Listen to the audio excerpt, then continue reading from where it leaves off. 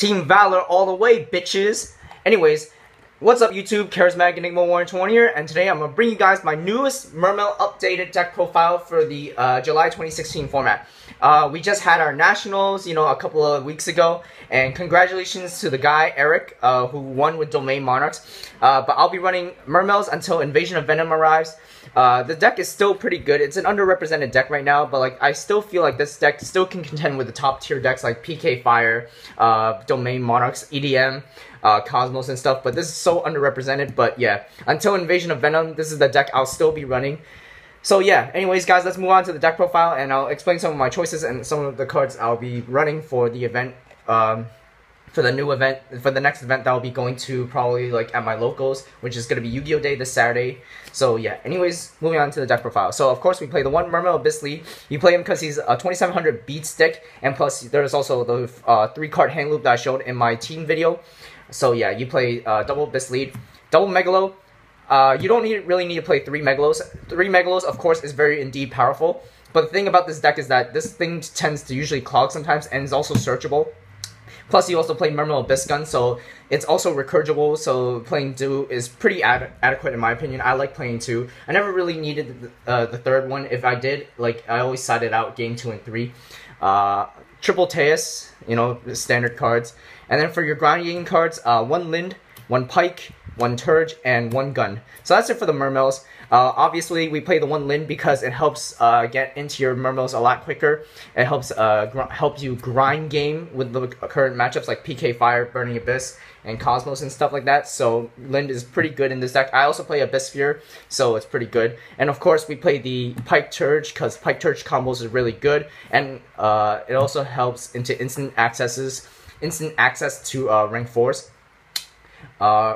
So we got the 1 Diva, we obviously play the Diva, and we got the triple Nephabyss, pretty standard, triple Nephabyss, absolutely broken. Your Majesty has arrived, Poseidon right here, you know what I'm saying? And then we got double Dragoons, double Marksman, and double Infantry. This is no longer a heavy pendulum-based format anymore, so you don't really need triple Infantry. Double Infantry is pretty fine. I saw this one deck profile where this guy played no Marksmans in the deck, and I kind of understand why, because this format is not really heavily reliant on back row that much. But the thing is, Clee Demise and Counter Fairies is such a bitch, and plus Atlanteans are +1s, so you kind of do want to utilize the +1s. Marksmans, well, they simplify the Marksmans and the Infantries. They simplify the game state, which basically helps out with your OTKs a lot most of the time. So double Infantry and double Marksman is pretty good, so that's why I always play it. I never found the need to cut Marksman or Infantry at all. The Atlanteans really help out a lot in this deck. 1 Moon Glacia, obviously pretty good, rips 2 cards out of your hand, but it's an easy saddle against PK Fire. 1 Aqua Spirit. This basically is my free special summon from the Loss of the Norden in the extra deck. So I decided to play the 1 Aqua Spirit, and it's actually testing out perfectly fine. I actually really like this card a lot. Plus, it's also good for graveyard manipulations for Moon Glacia play, so Aqua Spirit is pretty good. So yeah. For the hand traps, we play triple Max C and triple Gamma Seals. Gamma Seals, obviously, this helps out in the Cosmo matchup, so it helps simplify the game state for you to help OTKs a lot quicker. Max C is obviously really good in this format because everything a lot of the day special summons like PK Fire or Pure Burning Abyss. I hear Yang Zing's got the new trap card in Invasion of Venom, and I hear that's going to be pretty good too. This is also pretty good against Blue Eyes too. It helps you get +1s or +2s and stuff. So Max C's pretty good in the main deck. So yeah, Max C's. So that's it for the monsters. The spells, we play double Instant Fusion. We play only 1 Norden. I didn't feel the necessity to play 3. Majority of times, if I do play 3, it's dead sometimes, so double Instant Fusion is fine with me. Double Murray of Greed. Now, I've been testing a lot with this card, and personally, I don't really like this card because this overall is a break-even card. Mermails inherently are always +1, is a combo-based deck, so they always rely on +1s. But the thing is, Murray of Greed helps simplify your hands because there are times where you brick your hands.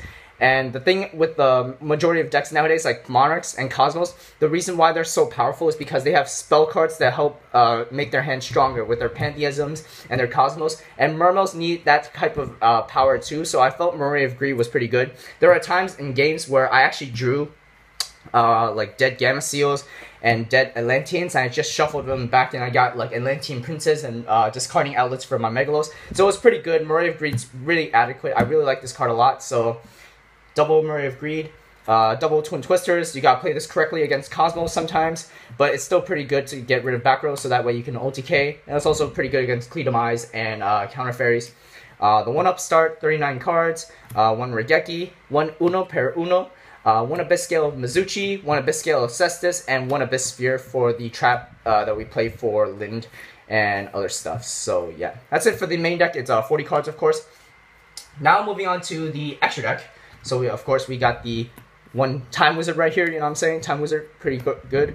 For the fusion, we play the 1 Norden, obviously, because your 1 instant fusion target is Norden. I don't play Thousand Eyes Restrict. I felt Thousand Eyes Restrict was a little lackluster because nowadays in this format,